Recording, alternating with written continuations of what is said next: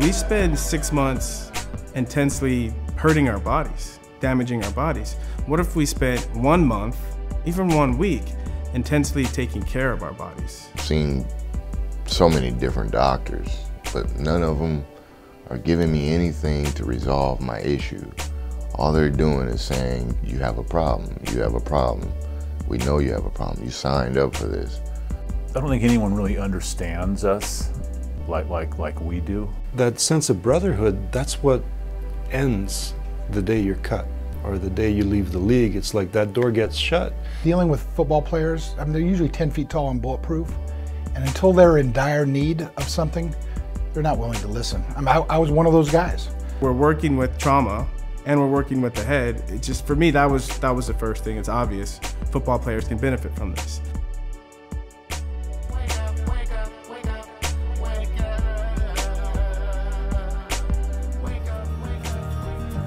I invited 4 retired football players, 5 if you include myself, for a week-long craniosacral therapy intensive. We've had these programs for many years, and there's a lot of former athletes that have gone through them and benefited, but they've all been kind of isolated in the sense that there's no universal recognition.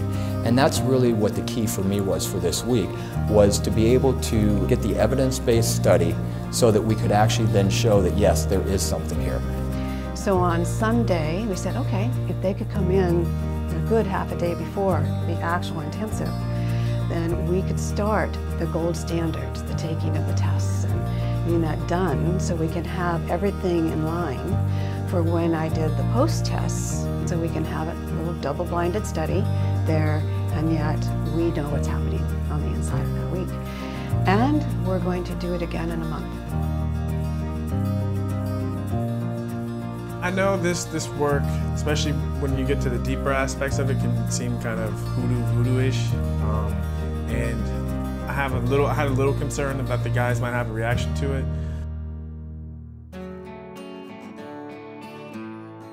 So thank you all for being here. This is a dream come true for me. I really love this work, and having gone through the intensive myself, it really changed so much for me, and it's something I wanted to offer to my colleagues and my friends. And so I'm just happy to be a part of this, and looking forward to seeing miracles.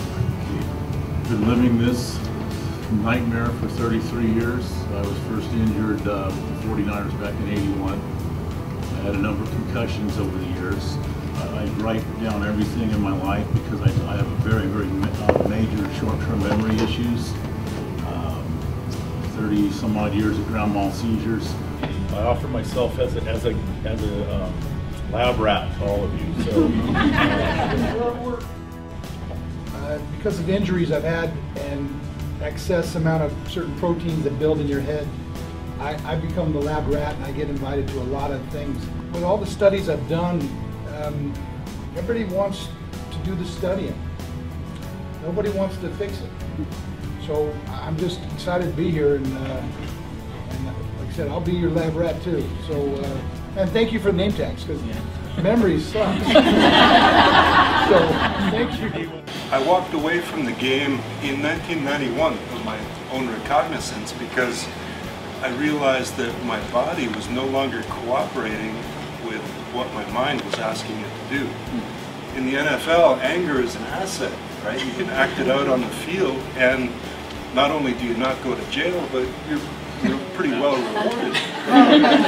Yet when we quit, then we have all this stuff, this way of being that we've fallen into or adopted, and it's now obsolete, and we don't know what to do with it. I want to do this because for the last couple of years, I've been watching this whole thing happen with the NFL where the head injuries, all that stuff is becoming more public. And when I went through it, I thought I was all alone.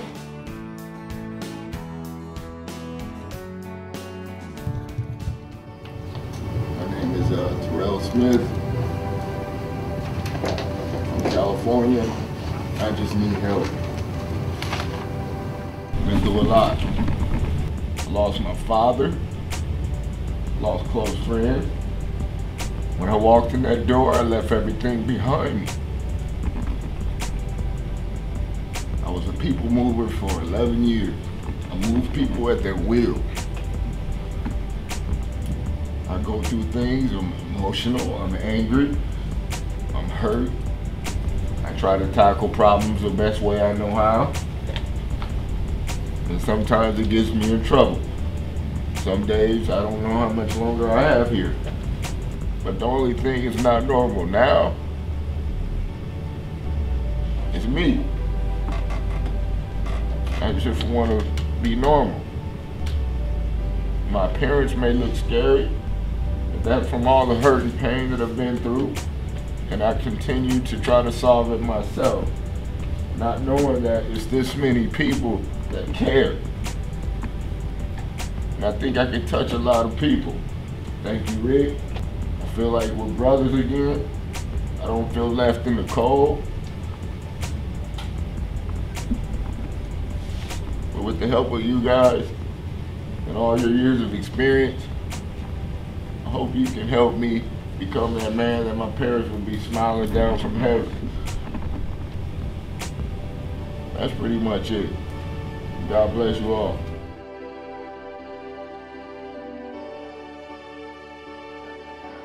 Wake up, wake up, wake up, wake up, wake up. We are all manual therapists, but we are at the same time coming from different avenues of expertise in the manual therapy world. All these passageways have to be open. In osteopathic medicine, it's the idea, again, of what we are wanting to do is to give the body a clear message. Just getting a sense of, initially it was granular then.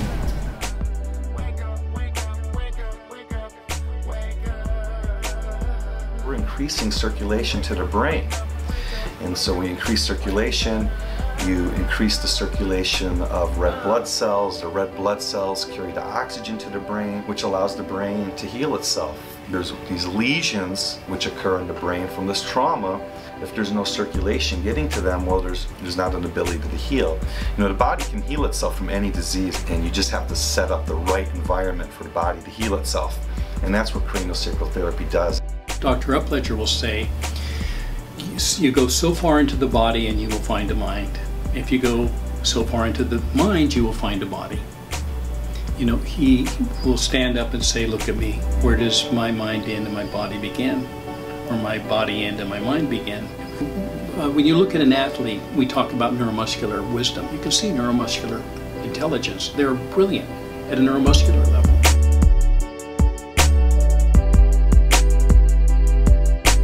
It really kind of came into our consciousness that they're dealing with a lot of the same symptoms that a lot of people with post-traumatic stress deal with. So we had been talking about putting together a pilot program for retired NFL veterans, and actually Junior Seau was a big piece because he played here in Miami, and there were a lot of fans here, and some of our therapists, when he committed suicide, were just like, we think we might have been able to help him.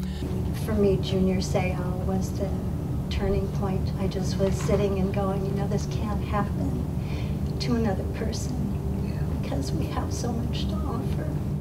Just imagine how many other people are out there that we can get to. He did it for a reason. The type of player he was going in first. The type of player I was, I'm gonna stop you from going in. These guys had killed themselves and shot themselves in the chest to preserve their brains so they could understand that. And I still, I'm gonna have to get on the table to deal with this one. It's just, I had no clue.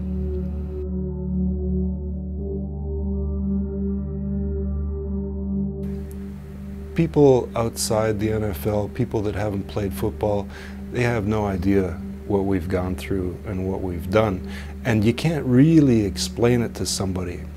But you get together with guys that have been there with you, and it's like, oh yeah, we know what it was like, and we know what was difficult, what was great, where the pain is, and we can all really relate to that. And the culture of the game just ingrains in your brain that you don't complain about injuries. You suck it up. Real players don't bitch and moan, and guys carry that on when they're done. You know what? And it kills them. Their marriages fall apart. They lose their businesses. They lose their minds. And I'm with guys at different generations of playing in the NFL, and and to know that they have mood issues, they have physical issues, they have, you know, financial issues, they have all different, they're humans. And to know that, you know, we're all in the same boat no matter what years we played. I mean, it's comforting. And you had how many years total? 11. Man, that's a lot of pounding. I thought concussions were a normal thing. And I really don't even like to call them concussion. I just say, hey man, I hit a guy so hard I reset my day. That's what I used to call it. I probably have 52 helmets at home. 52 are cracked. What we want to be able to do with the help of Ricky Williams is be able to have some inroads into the NFL so that maybe they will say, you know what, there is something here. Let's go ahead and help them further it and see where we can go with it. We've all been taken to a place where there's so much more ease than we had before we got here, so we know even if things do get difficult, it's like we can see the light. Just like I was telling my teammates and my other players that I spoke to in Orlando, Ricky's on some different stuff, but it's not the stuff you think.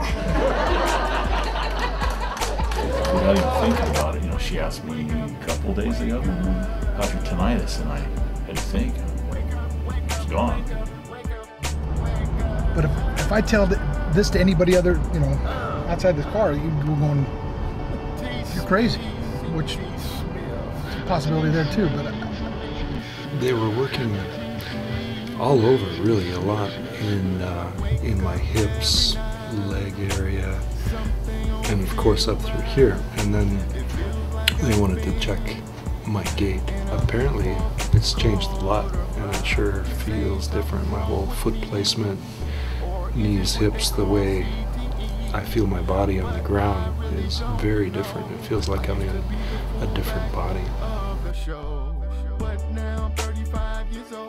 I'm an anti-energy, you know, and this has kind of changed my mind and my paradigm. So, you know, I was drinking like this just a couple of days ago, right? I couldn't raise my arm, and you know, when we were out dancing last night, we were doing a little bit of this, you know. This is amazing too, you know. You know, with the cranial work, and it's kind of like they reintroduced one another. You know, like my brain met my heart met my body, and they all got along for about a week. So.